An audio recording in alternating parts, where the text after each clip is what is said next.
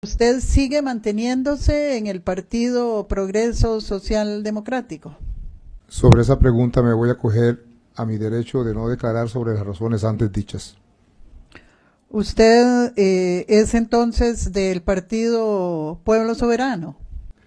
Sobre esa pregunta me voy a acoger a mi derecho de no declarar por las razones antes dichas. ¿Es entonces del Partido Costa Rica Manda? Sobre esa pregunta me voy a acoger a mi derecho de no declarar por las razones antes dichas. ¿Cuál es la contraposición que usted ve con las razones antes dichas, con que no pueda usted declarar si pertenece a un determinado partido político? ¿Cuál es la vinculación? Todo está en investigación, señora diputada, por lo tanto yo me acojo a mi derecho de no declarar por las razones antes dichas. Explíqueme en qué está en investigación alguna referencia con el partido Costa Rica Manda. ¿Cuál es la...? ¿Me permite, por favor, si usted gusta, señor abogado, yo le puedo dar un receso para que usted le asesore en cualquier momento que usted lo considere? Pero si le estoy haciendo la pregunta, no me va a poder entender la pregunta porque es claro que no podrá escucharnos a los dos. ¿Cuál es la vinculación que usted encuentra del pasado, en este sentido del fideicomiso, hacia usted pertenece al partido Costa Rica Manda? ¿Cuál es la vinculación que usted le encuentra para no poder declarar?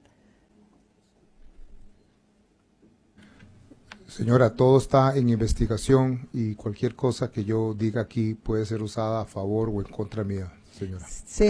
Está en investigación el que usted, como ciudadano costarricense, sea parte de un partido político y le dé la adhesión a un partido político a futuro. ¿Eso es parte de la investigación? Efectivamente, la Fiscalía investiga eso y mucho más en una investigación que ya lleva más de un año de estar haciéndola, señora diputada. ¿La Fiscalía está investigando el partido Costa Rica Manda? Probablemente, no sé decirle, pero está investigando todo. No, pero es un partido que lo acaban de lanzar. Ya está en investigación ese partido. Entonces, de acuerdo a lo que usted dice, no puede declarar porque está en investigación. Entonces, el partido Costa Rica Manda ya está siendo investigado por la misma situación que está siendo investigado Progreso Social Democrático.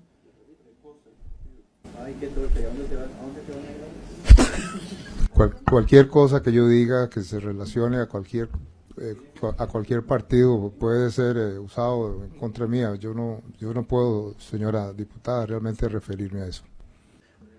Por el orden, la palabra el diputado Ariel Robles, hasta por 2 minutos.